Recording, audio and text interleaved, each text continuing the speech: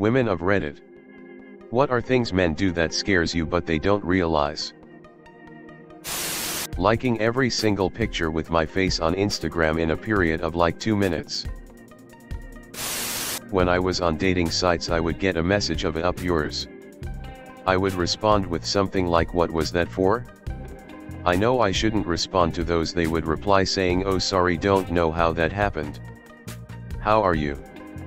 If you do this to get attention of girls online, please stop. You aren't doing yourself any favors.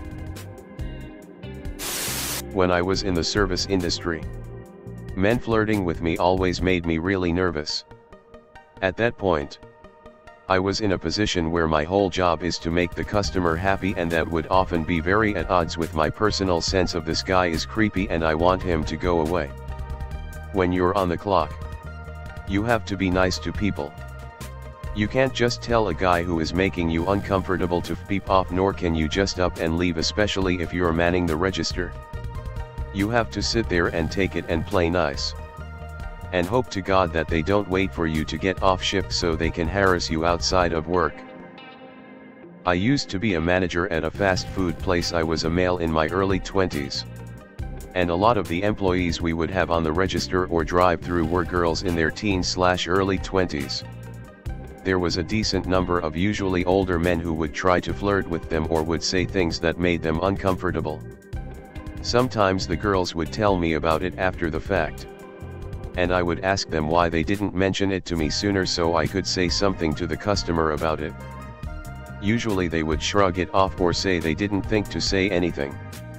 But I'm sure a lot of the time they were trying to avoid the confrontation of them defending themselves to the customer directly, or me saying something to the customer and having them insist they weren't doing anything wrong. Either way, it's really messed up to do that kind of stuff anytime. Let alone doing it to somebody while they're just trying to do their job. Random touching and prodding. Had some guys in school that would just come up and poke you in the sides. Freaked me the beep out. I was always an extremely quiet person. And our class clown kid pulled this beep all the time. Once he came up behind me in gym and pinched both sides of my waist.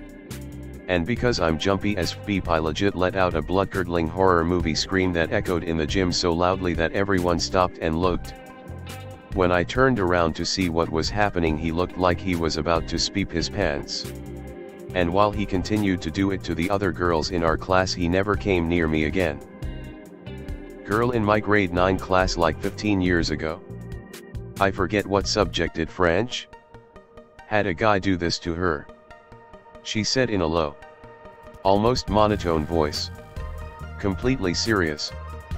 The kind of serious voice where even if you whisper it, everyone hears you.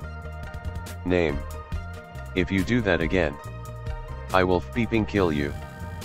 For a few seconds, the entire classroom went silent as it echoed. It took the male teacher a few seconds to figure out what just happened. Then sent the guy to the principal's office. I didn't see him until a week later. No one really bothered her again after that. At least not that I remember. He got a week suspension. Strangers complimenting me on my body really freaks me out. I also don't like people commenting on my hair.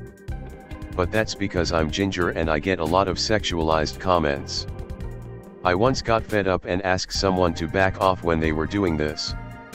Tried to be polite but firm.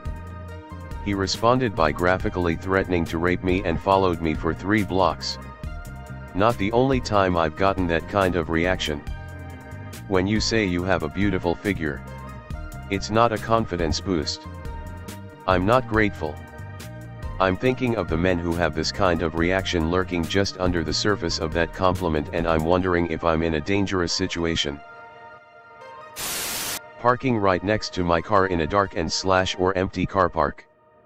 I've had this conversation with several girlfriends. But when I've mentioned it to men, they had no idea about what goes through our mind when we see that. Sitting next to you in an otherwise empty restaurant. Dude, there are 20 empty tables. Why are up my ass? breaking or hitting things out of anger. Some people get so physically intimidating when they're angry, breaking things, shouting super loud, crowding you, etc. Then when you get scared or flinchy, it sets them off more. Like it's somehow so outrageous that you're now afraid they might be violent towards you. Newsflash: all of the behaviors I just listed are violent. Abuse doesn't start and stop with hitting someone. Being near someone with explosive anger is terrifying, regardless of if it's directed at you or the nearby furniture. This was my ex-husband. He would flip out screaming and throwing things. Then when I flinched away, he'd be furious and insulted that I could find him scary. God, I'm glad I'm not in that relationship anymore. My ex was the same.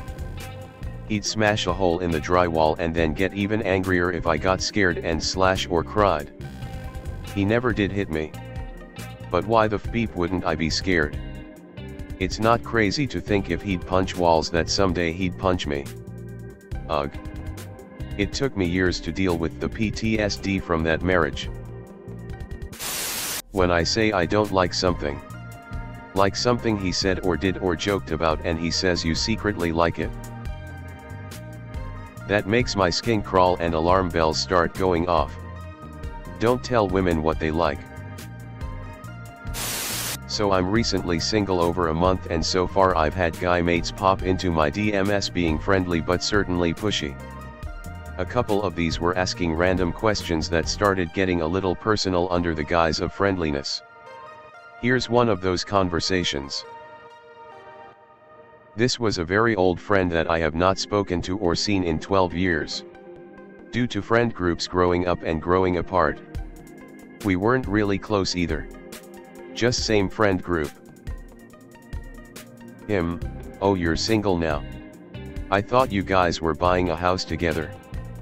Me: yup. I broke it off. Him: I see you go walking. Where do you walk? Me: just around a few places. Nowhere specific. Him: do you still live at place? Me: no, I moved from there 7 years ago. Him: oh really, you moved? Where do you live now? Me: still with ex-partner until I move out soon. Him: oh, where you moving to? I lied here and named a large town nearby. Him: will you be living alone? Also lied that I'll have roommates. I get you're trying to have a friendly life catch up with me after 12 years. But there's an internal pressure to be nice despite me not being comfortable sharing certain information. Especially knowing that I may be alone soon. So I need to be careful with the things I share. Also adding, this guy has a serious long-term GF. I've also had random guys insist on knowing my specific personal details even when I keep being vague and moving the conversation elsewhere. I live in so many fake places and attend so many fake colleges now. Like, asking where someone goes to school is pretty normal. Insisting on being told the name of the school for the 3rd time after multiple conversation diversions is unsettling. This happened to me on a flight years ago. I was in the window seat and a very drunk man sat in the middle seat.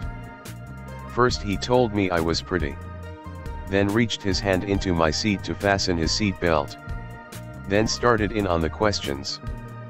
He insisted on knowing what city I lived in after I gave a vague answer of a city with many surrounding suburbs. Then said I'm not hitting on you or anything when I told him it didn't matter where I was from.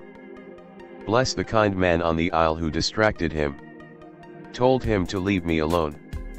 Then waited with me to make sure I wasn't followed. X said he'd bust into my apartment out of concern for my safety if I didn't answer the door or his calls/texts. He lived right next door. BTW.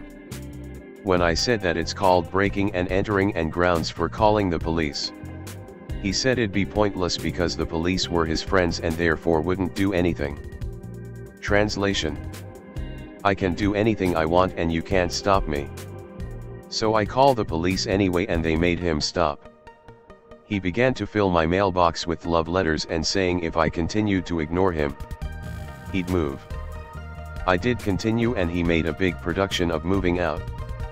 I closed my curtains and ignored him. It's scary when a man thinks a woman is weak and can bully her and finds out differently. Hey guys, if you like this video then smash that like button. Subscribe to the channel for more contents like this. And don't forget to press that bell icon to get notified for future videos. Thanks for watching. Click here to see more videos.